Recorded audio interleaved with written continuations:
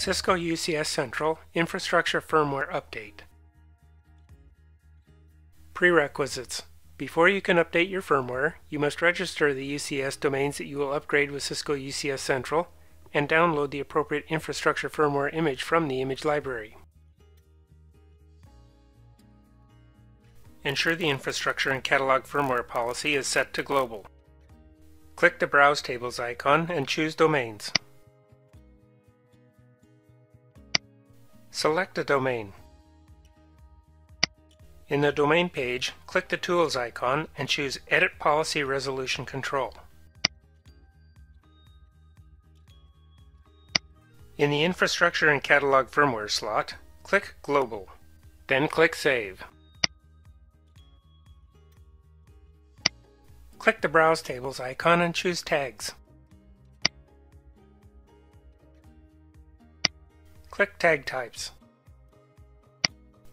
Double-click Maintenance Group to select it. Click Edit. In the Maintenance Group dialog box, click Values. Click Add and add a name for the maintenance group.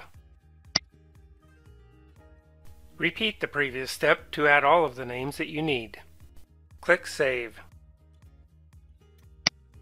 Click the Browse Tables icon and choose Domains. Select a domain and click the tag icon. In the Add Tag dialog box type field, select Maintenance Group. In the Value field, select a value. Click Add. Repeat for all the domains that you want to include in this maintenance group. To include all of the domains in a list in your maintenance group, select the domain option in the heading and click Tag. Click the System Tools icon and choose Firmware Management. On the Firmware Management page, click the Tools icon and choose Schedule Infrastructure Firmware Update. In the Infrastructure Firmware dialog box, select a tag from the Maintenance Group drop-down menu. Select the UCS Fabric Interconnects product family and appropriate firmware versions to use for the update.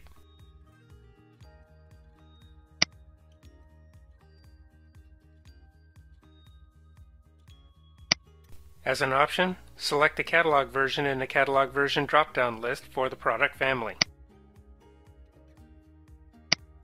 If you want to schedule a firmware update, select the date and time for the update in the Schedule Infrastructure Firmware Update field. If you want to trigger a firmware update immediately, click Immediately in the Trigger Firmware Update field. Select whether the update requires user acknowledgement in the User Acknowledgement Required to Install field.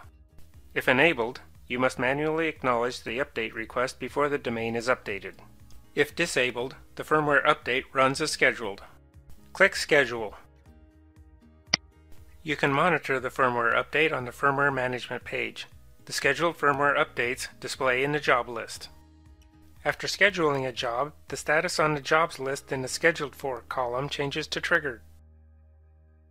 And in the Domains Impacted table, the firmware status column changes to Start Pending.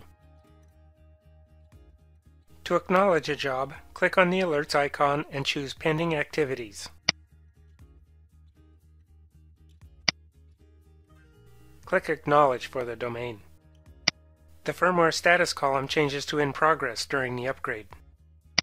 Click Launch in the Firmware Status dialog box to launch the configuration status and to open the status dialog and monitor the progress of the update.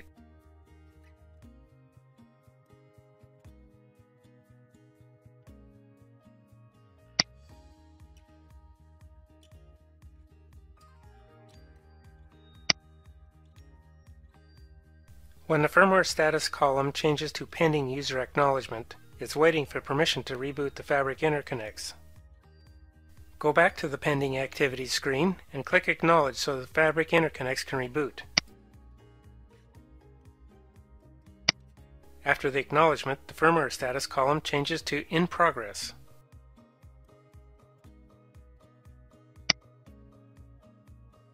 Once again, click Launch in the Firmware Status dialog box to launch the configuration status, to open the status dialog, and monitor the progress of the update.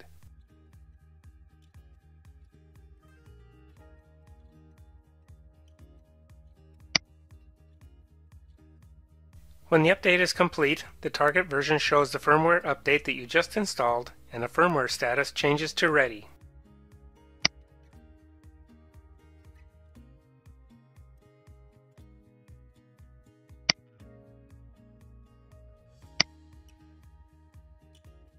This completes Infrastructure Firmware Update.